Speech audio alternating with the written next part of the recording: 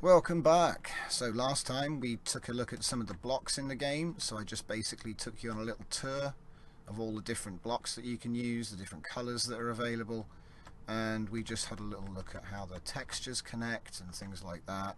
This time we're going to take a look at a couple of doors. So these are put together using the logic system and a few of the blocks and rotors and whatnot, or rotors or rails. So this one's a rail door. Okay, so it's going to open into there. This one I think was inspired by a tutorial I saw by another YouTuber, and all I've done is just made it a little bit wider and used a slightly different wedge, but it's essentially the same design. We've hooked up these screens to the rails. You can see the links there, and essentially you hit this button, it closes, you hit this button, it opens. Okay, I will do a couple of tutorials on how to put these things together, but it's pretty simple once you've got grasp of the basics. Okay, so like I say, up here is the wiring for it. It's really quite simple. This button links into this input, and then the dual goes, that button links into the mix gate. The mix gate has an A and a B. The A is set to 0, the B is set to 1. And then the out goes into the dual, and then the dual goes to each rotor. I mean each rail. I hope you can see that. So then when you hit it, open it goes.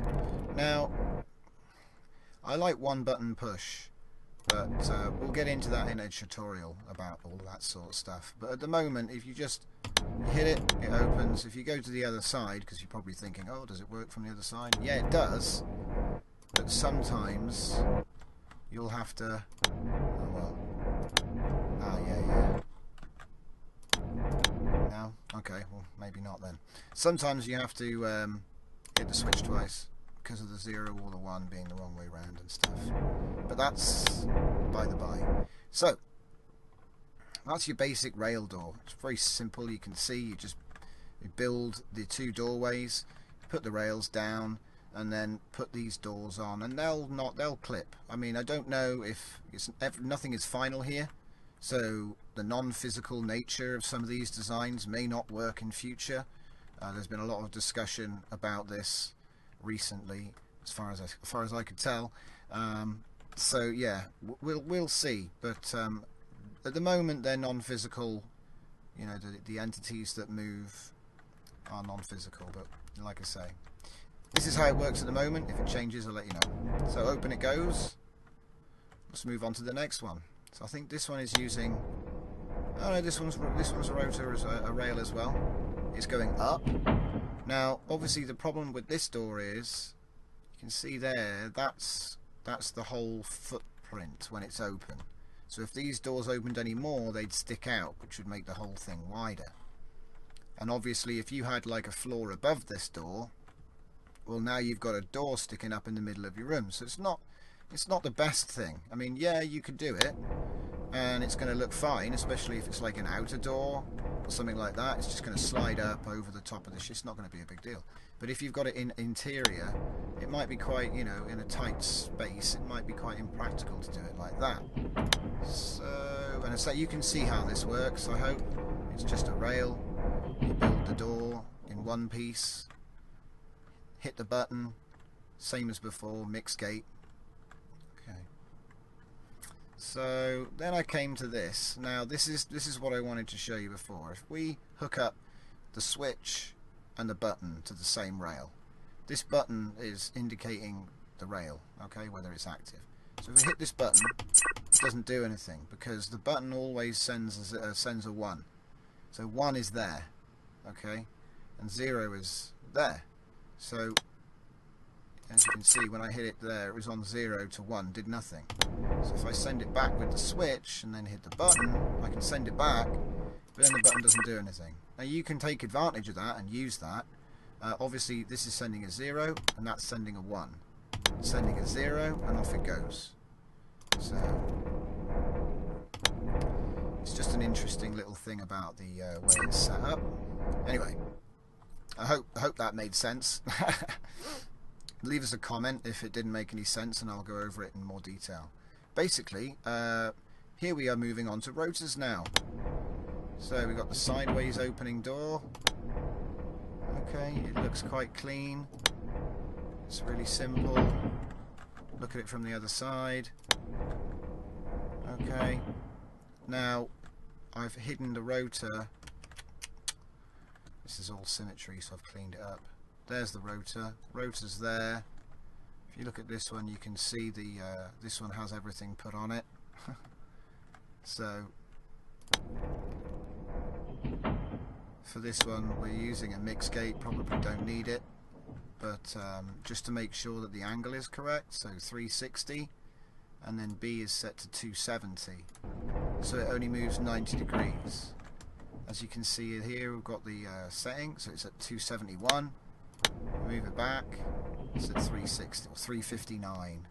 Okay. The idea is obviously so it doesn't rotate through everything, and it looks kind of clean and controlled. So there we have a rotor door.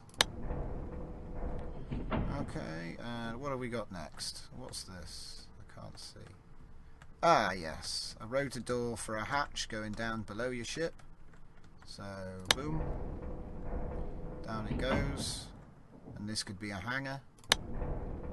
Open it up. Yeah, there you go. And we've got an exterior switch. If you're wondering about the station, it used to be down there, but I accidentally reloaded it over another ship. And it turned my other ship into this one. Learning curve. So anyway, that is the rotors just there. I don't think I did any more with the rotors, so we're going to move on. Here is somewhere where I was trying to make a T-flip with a bunch of ands and ors, and you can't link ands and ors together, so don't bother. I found that out here. Right, so anyway, are these ones hooked up? No. I bet none of them are hooked up. Are these ones hooked up? No. Okay, right. I'll put it on that. So just to show you these hinges, there's a couple of different hinges in the game. So we've got this hinge, which is flat now. So that currently is a 0. So that is, like I say, that's 0. So we put it in, that's 1. And it closes to 90 degrees. You can remove these bricks, but sometimes you'll remove the brick it's on, so I like to be a bit careful. I mean, just so you can see, it doesn't matter if you remove that block, it won't destroy the hinge, but you don't want to destroy the actual hinge. So like I say, if I take that out now and then put this back, yep, see, yep, there we go. Right. And it can help with the clipping, but like I say, if you've got a lot of hinges, I haven't bothered in a lot of these designs to take out the extra bit. But that's how you do it. Again, you can open it, but you can't close it. Moving on to the next hinge. So this is, I think, is just one piece, yeah, so whoops. It's obviously not connected to anything. So. Okay, so this one's, yeah, that one's going to open it to there. What's going on here then? Ah, right.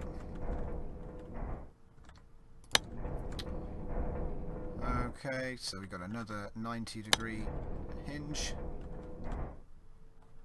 Alright, yeah. So this one starts off, you can see it's flat there. And when you activate it, it folds that way, whereas this one goes to there. It's a subtle difference, I know, but they're mounted on the same face. So you can, I hope you can see, like this one mounts things on the side and then opens them 90 degrees to here, whereas this one starts sort of open and then closes. It's just the opposite, I guess. But yeah, it offers a lot of versatility. Okay, and then finally we've got this last one, and this last one's very special. Now I think this one goes all the way, if I remember right. So boom. Yeah, this one goes. It's a 270, is it? Can't tell, or is it 180? I think it's 180 degrees. So these have the effect of actually folding things in on themselves, which is something I'm going to explore in a couple of the builds which we're going to come and look at next.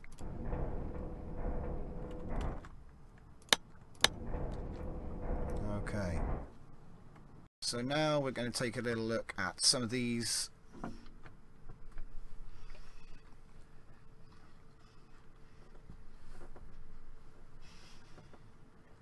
Okay, so first thing I did was I made a little half slab hinge just to demo what you could do with these little hinges here. So as you can see there, we're opening and closing the door. Pretty simple stuff. All that is a hinge and a half slab. Very small, very compact. Doesn't look pretty, but you can actually put decorative things on the doors quite easily. Alright. So over here we have, let's see, this one's got, yeah, so this is a button and a knot. So this is how I've gotten around the whole toggle thing. So we open this, and then red one to close it. It can be useful to have a different circuit once you get into animating the doors. Sometimes you don't want them to go back the same way. An example was the sign.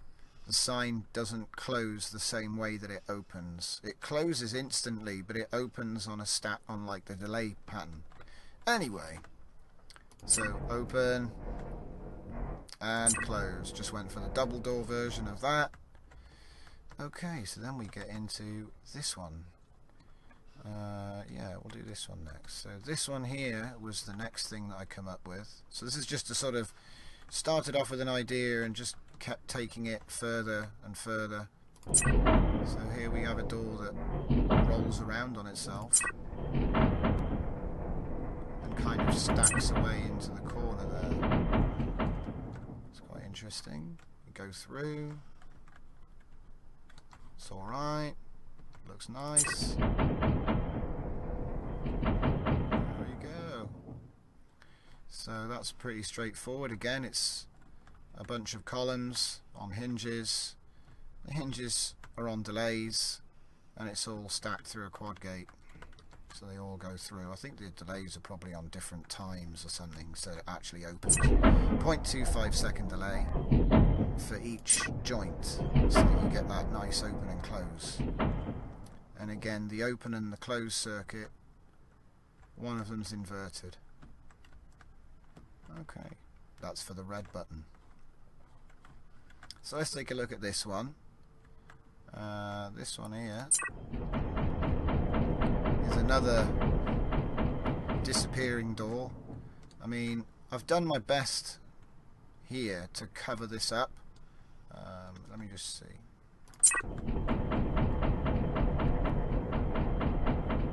Obviously, you make these as big as you want, you know. This could be 10 high, this could be 10 high, it doesn't matter. The system's pretty there's a lot of freedom in the design at the moment. I don't know whether there's going to be restrictions added later on, whether these sorts of things are going to be impossible. But I've got to say, it's drawn me to the game a lot, and I know a lot of people have seen some of the images I've put up, and they were like, how do I get this game? And they obviously have ideas of their own. It really lets you take your imagination and run a little wild with it. So, anyway, I wasn't happy with the thing being in the middle here. Okay, I just wanted a nice animation, a nice door animation. And I think recently they actually did. I found out after I'd started all this, there was some kind of doors competition, and they had some really impressive doors that would make these look like child's play. I've got to say, the winner of that doors competition, I'll see if I can find a GIF and put it into the video, but it was really impressive, and I have no idea how he did it. So yeah, fair play, hat nod and all that. But I used to build some crazy doors in other games, so this is a lot of fun. I mean, it all goes back to the old Minecraft 3x3, 5x5, and you know, all those crazy redstone piston doors that were just ridiculously overcomplicated. So anyway, we've had a look at this one. Let's move on. So over here we have another gate, and I think this was the beginning of a new idea. Yeah, it was. So we'll close this one.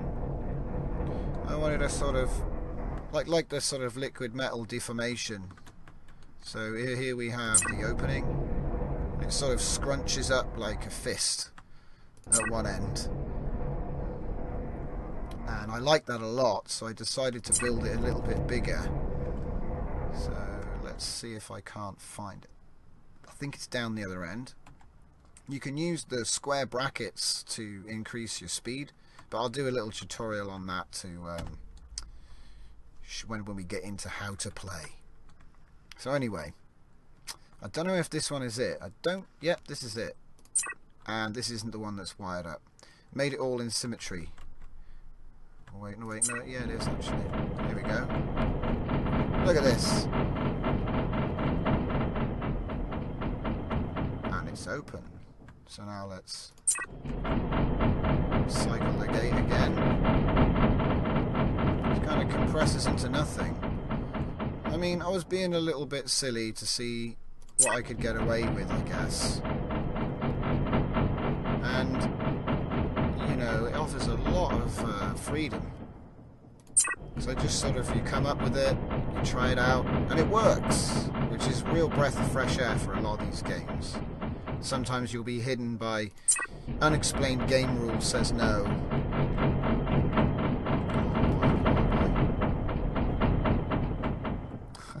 So if we just walk into it.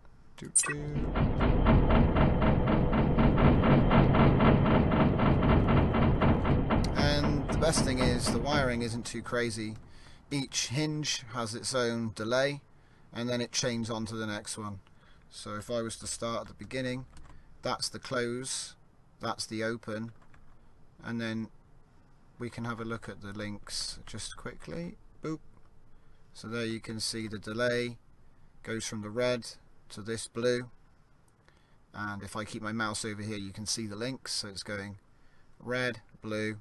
This is a dual, so one goes on to the next delay and the other one goes to here, which is a dual, and that activates two hinges, and so on. And then it's just the same all the way around in a big circle, and then that controls every block in the door individually. Whoops, wrong button.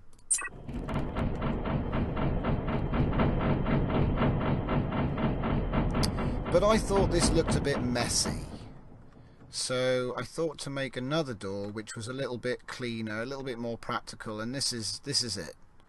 So it's only 4x4, but if we open it up, it just goes up like a shutter or a glass door. It's tiled on both sides to hide all of the hinges, so it's really clean. And like I say, this is the most compact design I've come up with, because this here you can build right on top of that anyway, with like a half block, as these are sticking out, or with a full block and just go across. So it's not like, I'll show you, I can just put a block here, no worries, and then continue to build on whatever I'm building. So it's like the wiring doesn't actually take any space up, really. And like I say, unlike the sliding door or the rolling door with the rotors, this one just sidle. It just, you know, it's just gone. It's just gone. Takes up 1.2 blocks of space. There is a slight wedge there to hide the fact that when it's compressed, the bottom layer of tile stays there. And also, you know, Z fighting. Control Z will undo, but we'll go over that in a proper video. So yeah, that's pretty much, I mean, I think this is the one that I'll end up using, because, you know, It's nice and compact. The wiring is easy. It's very similar to the other one, but you know, you don't have to put a delay either. You could just activate them all at once and then you're gonna save on blocks. But when you can cover it all up, it doesn't really matter. Controllable from both sides, yada yada yada. You know, open works. That's good. So with that, that's basically my little door demo. Thanks for watching. If you didn't see the last video, make sure to go check it out. We covered all the different block shapes. And then in the next video, I think what we'll do is we'll check out, you know, how to actually build. You know, what's the quickest way to put this wedge down, for example. What about if I wanted it the other way around? What about if I wanted it the other way around? No, not that way, that way. Yep. It's actually really quick and intuitive, but once you've got the hang of it. So we'll take a little look at that in the next episode. And yeah, thanks for watching. So at this point, if you want to see more content like this, hit a like, give us a subscribe. We will cover other games, but we'll be following this one. And next episode, in fact, I'm going to do the how to build episode for episode 4. Episode 3 will be what is this glitchy piece of craziness. So I'm going to do a little video on my 1x1x1 ship. Okay, thanks for watching. See you in the next one.